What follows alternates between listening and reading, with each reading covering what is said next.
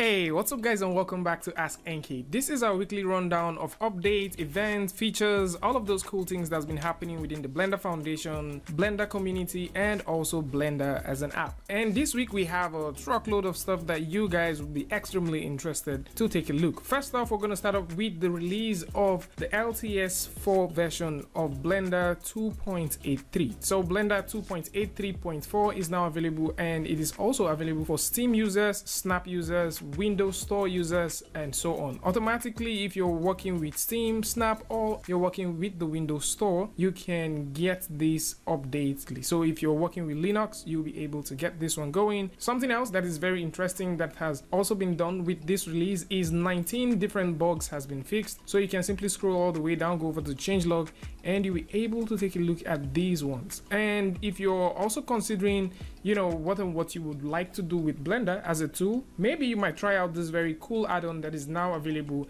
for Blender. So the guys at UBISOFT has actually gone through to release an amazing add-on that you can simply use. So we did talk about this one some time ago, where we said that the mixer was something that Ubisoft was working on. So if you would like to collaborate, you would like to share things and, you know, work within the same scene with someone else in a different country using a different IP, something like that, or you want to work across teams, then you can get this going. I'm gonna put the original link in the description, as right now if you go over to this link and you download whatever you find here, you might probably not be able to get it up and running, but then there is a different link within the GitLab where you would find every version update. So with this said, let's dive directly into Blender and take a look at how this works so you can know what you're getting yourself into. So I'm going to simply fire up Blender, and you can see by default we have just the, you know, the very default cube. Once you download that add-on, go over to edit, go to preference, go over to the add-ons and install that. So what we're going to do is going to be very simple. I'm going to get rid of the default cube, 1, 2, 3, out. And if you press N on the keyboard, you will notice you have the mixer right here, and I'll also do the same thing right over here. So let's just pretend, all right? Let's pretend that we are working with a team, and this is our part and this is our host. You know, just simply click on connect, and next thing which you would like to do is create a room. And right now I'd like to set this as playroom and create a room. You can choose whatever name you want, it's just totally up to you. Next thing which I like to do is on a different computer, you know, you're within the same host using the same port, you can also choose to connect. And once you do that, you would notice that the playroom actually appears here, and you can go through and join the room. And one thing which you notice, let's press N on the keyboard to get rid of those. Turn around, you notice that I have my guy. Okay, so that is the name of this particular computer which we're pretending we have, and you now notice I have your guy, which is, you know, the name of this other computer, you know, that we're working with. So what we can do here is we can simply create a grid, and you can notice that once your guy is doing something, my guy gets to see it. So let's press N on the keyboard, and my guy chooses to drop Suzanne the monkey right there, and your guy gets to see that, and your guy seems to think that Suzanne the monkey needs some subdivision, and he goes ahead to throw in that subdivision right there. And we switch over and apply the subdivision. Let's stretch this all the way out, and your guy gets to see it. So you can see the endless possibilities that this can actually create. So at this point, if you're working in a team, it's definitely easy for you to collaborate across, you know, projects. So at any point in time, you can just, you know, put whatever you want. Let's say we'll put the torus right here, and this other guy sees what you're doing. Let's move this all the way back, and maybe this other guy chooses to throw in maybe a cube. And of course, you can tell where each of the collaborators are looking at. So you could easily tell them to come take a look at Suzanne, and if they scroll all the way and go over to where Suzanne is, and you know, you get to see that update, you can tell what who is doing at a given time. And I think this is very good for small teams and stuff like that. If you also want to see if the sculpting works, yes it does. So if you switch over to the sculpting section right now, let's go ahead and increase our brush size to something like this, and let's just simply sculpt. Once you sculpt and you jump all the way back here, you would notice that this applies. So if this other dude is actually working on the model, let's say select the model, press tab on the keyboard, let's go ahead and select this model, press tab on the keyboard, select the first face, let's tap insert right there, and also extrude. You don't see that update going on here, but once they jump into the object mode, you get to see that. So this is going to be extremely cool and extremely useful for team collaboration. Speaking about add-ons, the guys at Blender Market are doing the summer sale, which is 25% off. So just in case you have no idea about that, there is actually a 25% discount sale that is going on within the Blender Market, and we've already talked about some of the cool tools that you can get, and you can literally see some of them here. I'm putting links links to most of this in the description so you can also go through and check it out. I also discovered that there are certain cool tools that you guys would also want to see. So one of them is called Faceit. So Faceit is a Blender add-on that you can get, and this simply allows you to semi-automatically create and generate facial blend shapes for your humanoid character. So whether you're working with a stylized character, a realistic character, you can easily generate shape keys. And for the most part, because this is working with the Apple ARKit shape keys, which are the basic blend shapes that you need for facial performance capture, you can also go through and connect your iPhone X and maybe your iPhone 11, all of those iPhone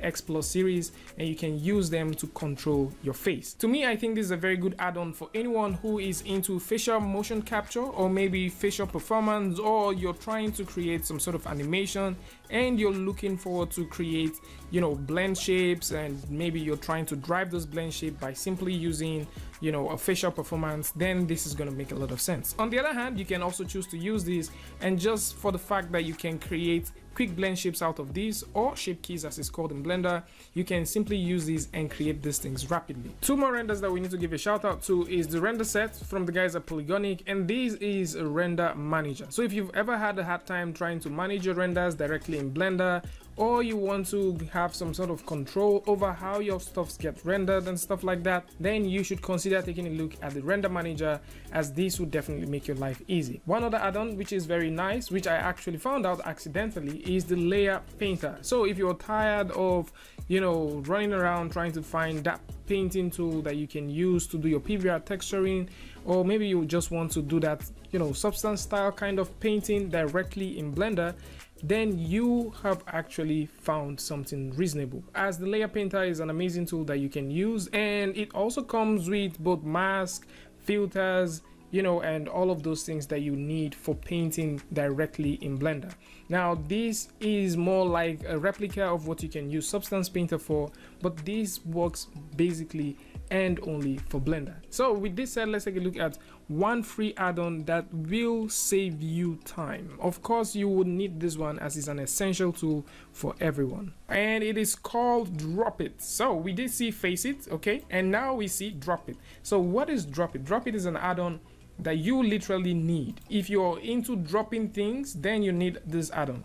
So what this does is you can simply create, let's say we create a grid right now, and I'm going to simply scale that grid all the way to the top, and let's create something else. Let's say I create a torus. Let's move this torus all the way up to a point. So let's say you are creating a couple of things. Let's say we create 1, 2, 3, 4, 5, and 6, okay? And these things, you want them to actually touch base. So what you can do is you can simply select all of them with the add-on installed. Once you right click and click on Drop It, it's going to simply drop these things to the closest object that is available. You can see how this drops across this other one, and this makes sense. So if you also want to drop this somewhere else, instead of trying to make sure that you fit into the right point, things like that, just simply get this add-on, right click and click on Drop It, and it simply drops this properly for you. So if you're into dropping things, or if you're into copying things and you want them to drop in the proper place or in the position where you would really want them to drop, then you can simply get this add-on and save yourself some heartache. So these are some pretty cool add-ons that I found out within the week, and I just felt that it might make sense for you guys to take a look at them. The Blender Market sales is going all the way up until 7th of August. So if you would like to get any of these things, they are on 25% discount right now. So I think it might be the best time for you to come through and get it. So with all of this said, let's take a look at some of the cool features that are now coming over to Blender 2.91. And of course you would be like, why are we talking about 2.91? Yep, because 2.90 is wrapping up. Okay, so 2.90 is wrapping up for release, which is going to be coming on the 26th, as it's been proposed on the 26th of August. And right now Beacon 1 has actually started out for Blender 2.91. So you can see, like right here, that we have Beacon 1, which has to do with new features and changes, which has started all the way from July 22nd, 2020. And you know, there are some very extremely impressive new features that I would like to show you guys. Actually, we're going to go through 4 of them, which I think you guys would like, and there is going to be one nice honorable mention that you would definitely find interesting. So switching over to Blender 2.91. So with Blender 2.91 open here, you would notice that we have a default cube. Let's simply subdivide that, right click, make that smooth, go over to this part and simply apply this. Right now we're going to be looking at about 2 different features. First of all is the multirez. Multirez was supported for sculpting in Blender 2.90, and now it's also implemented to also work alongside the clothes filter. At the same time, we're going to take a look at how you can work with the new collision feature that now exists for the clothes filter and also for the cloth brush itself. So with our grid selected, what we need to do is add the multirez modifier, and with our sphere, which is obviously our cube, which is subdivided, we are going to make that a collision object. First things first, if you move over to the sculpting room and select the cloth filter and simply drag, you would notice it passes through. The reason why this passes through is because within the cloth filter settings, we did not turn on use collisions. Now, once we turn on use collisions and do this one more time, so you can now have colliding objects. Of course, you might not necessarily see this, you know, having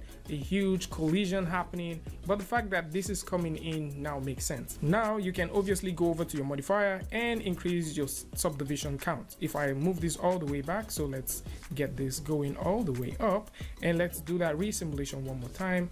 You can notice that we're having this looking even way better. So you can run this through again and you can see that we have that going on. So with this collision now available here, we can increase our subdivision with the multirez, and we can go in here and start sculpting. Okay, so we can now start sculpting with multirez, accompanying the fact that you can now simulate with collision right here in Blender 2.91. Of course, the collision still needs a couple of work to be done, but for the most part this works and this makes sense. So now that we've seen the cloth filter and the collision feature that now exists with Blender 2.91, let's take a look at the cloth brush. So the cloth brush now has collision tied to it, and we're simply going to go ahead and lose the multirez so we can have something way easy to play with. And with this cloth brush, let's go through and expand that. Now with this cloth brush, we can easily switch over to the tool settings and then click on the pin simulation boundary. Of course, we talked about this one last week, but it wasn't available for tryouts, but now you can see it. So once we click on this, you would also notice we have enable collision. So we also have enable collision that is now active with the cloth brush. Most times you would notice that once you're using the cloth brush, you don't get to see a huge, you know, movement, or you don't get to see some sort of cool feedback that you want. What you need to do is to shoot up the strength so that you can get that orange thing all filled out, because if it's small, you get to notice we have a very tiny fall off in the middle. So just shoot this all the way up, and you can also play with the simulation limit. So at this point, once you move your object, you now notice that you can easily, you know, manipulate this. Something else which also makes a lot of sense is if we switch from the drag and go to the grab, we can now easily grab our object and move it around. So I can select this, move this around. Let's increase our simulation limit, something like that. Cool. So we can now get some nicer looking stuff. And you notice it still finds a way and tries to respect the collision that we have, the collision object that we have right there. So this is also something pretty nice that is now available for Blender sculpting room. So if you're trying to, you know, get the cloth thing working, there you go. And this for me is a good step in the right direction. So with this out of the way, let's take a look at a brand new feature that is now available for cycles, and this has to do with you being able to render Alembic files and also have motion blur while rendering. This has been something a lot of people have wanted, and it's cool to see that you can do that. So for you to get this going, what you need to do is go over to your render settings, and with cycles enabled, you need to turn on motion blur. If you want to make any changes, of course you can do that there, and once this is done, you can simply go over to render and render that image. You would not be able to see this motion blur directly on your viewport, and you know, that is what it is. You just have to render for you to be able to see that. And of course, a huge shout out to our friends at Zarif for giving us this model and allowing us to play with the Alembic model. If you want to learn anything about Marvelous Designer, link is going to be in the description where you can check them out. Another cool feature that is also available is the Ocean Modifier. The Ocean Modifier has also been reworked. Last time when we talked about the Ocean Modifier, we did talk about the fact that you can now drive like the foam and other things by simply using data files. Right now they've added a very cool feature to it, which is the resolution for the viewport. If you remember, with Blender 2.83 we did see the ocean modifier come over to Blender, but if you take a look at the two interfaces, you can definitely tell that the 2.91 looks way more professional, way more organized, and with a cool feature like the resolution for the viewport, this can help you optimize your scene. So in case you want to increase the number of details you see within your viewport, you can get that going. If you want to tone that down for performance issues, you can also get this one going. Another cool feature that you also notice with Blender 2.9 is for most of the parameters that you have, once you create a keyframe, you would also notice that at the edge there is a very tiny keyframing button there. So you can simply create a keyframe, move over to another section, create or change the timing, and you can simply use that button at the edge of the keyframe parameter to add an extra keyframe. I think this would save you a lot of mouse traveling time across your viewport, and for me these are some very nice looking features that are coming over to 2.91, which I simply like. Because if you simply compare this with what we have with Blender 2.83, you would notice that this feature doesn't exist, and the layout for the modifier to a large extent doesn't really support something like that. And before we go, the open positions at Blender Foundation is still available. So if you want to work as a senior backend developer, writer, editor, blogger, developer, community coordinator, you have a chance at working with Blender. Simply send in your resume, as these offer or these job positions are still here. And so that's definitely going to be about it. I'd like to know what you guys think about all of these updates in the comment section. What do you think about the guys from Ubisoft and the amazing add-on which is called Mixer, which you can use across teams? And what do you think about the very cool add-ons that are available right now? The guys at Blender Market are still doing the 25% discount, so you can simply avail yourself of this opportunity and get this. And of course, I would like to know what you guys think about the cloth collision brush that is now available for public use with Blender 2.91. Tell me what you think about all of these cool updates in the comment section. And of course, if you like this video or you learned something from this, you can go ahead and give it a like, and don't forget to share with a friend.